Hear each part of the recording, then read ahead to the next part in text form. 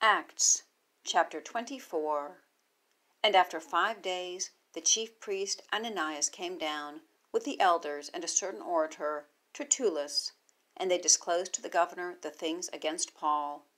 And he, having been called, Tertullus began to accuse him, saying, Enjoying much peace through you, and worthy deeds being done to this nation through your forethought, always also, and everywhere we receive it, most noble Felix, with all thankfulness.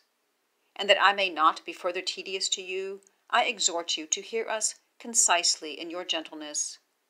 For having found this man a pestilence, and moving a dissension to all the Jews through the world, also a ringleader of the sect of the Nazarenes, who also tried to profane the temple, whom we also took and wished to judge according to our law, and Lysias, the chief captain, having come near, took away out of our hands with much violence, having commanded his accusers to come to you, from whom you may be able, yours having examined, to know concerning all these things of which we accuse him. And the Jews also agreed, professing these things to be so.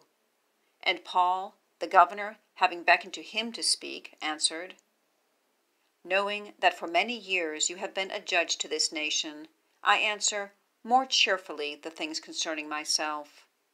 You being able to know that it is not more than 12 days to me since I went up to worship in Jerusalem, and neither did they find me reasoning with anyone in the temple, or making a dissension of the multitude, nor in the synagogues, nor in the city, nor are they able to prove against me the things concerning which they now accuse me.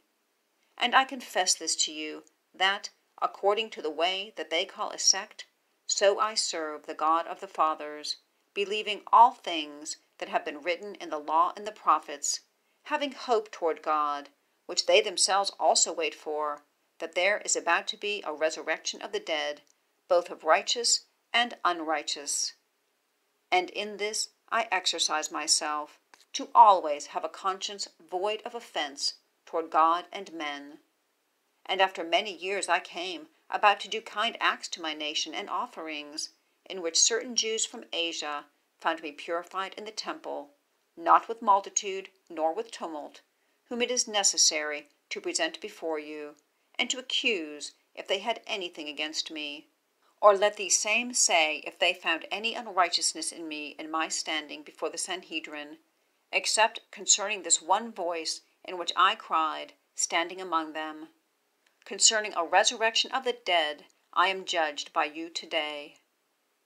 And having heard these things, Felix delayed them, having known more exactly of the things concerning the way, saying, When Lysias the chief captain may come down, I will know fully the things concerning you, having also given a direction to the centurion to keep Paul, to let him also have liberty, and to forbid none of his own friends to minister or to come near to him.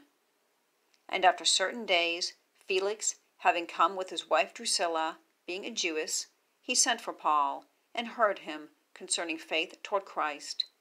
And he, reasoning concerning righteousness and self-control, and the judgment that is about to be, Felix, having become afraid, answered, For the present be going, and having time I will call for you. And at the same time also hoping that money will be given to him by Paul, that he may release him. Therefore also, sending for him often, he was conversing with him. And 2 years having been fulfilled, Felix received a successor, Porcius Festus. Felix also, willing to lay a favor on the Jews, left Paul bound.